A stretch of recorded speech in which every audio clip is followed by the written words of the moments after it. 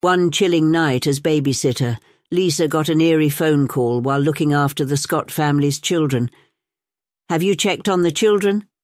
Yet the calls persisted, while the storm outside mirrored the tempest in her soul. Fear tightened its grip as the voice's sinister warning echoed, "They're not safe." The phone's unsettling ring, she hesitated before answering, and her pulse quickened as the eerie voice greeted her, sending icy shivers down her spine. The chilling whisper repeated its haunting question, "Have you checked on the children?" Terrified, she called the Scotts at a party nearby, urged to wait.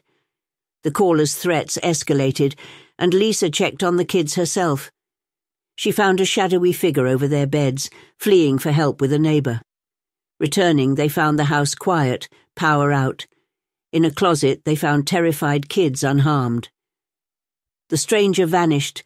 The chilling whisper repeated its haunting question, "Have you checked on the children?"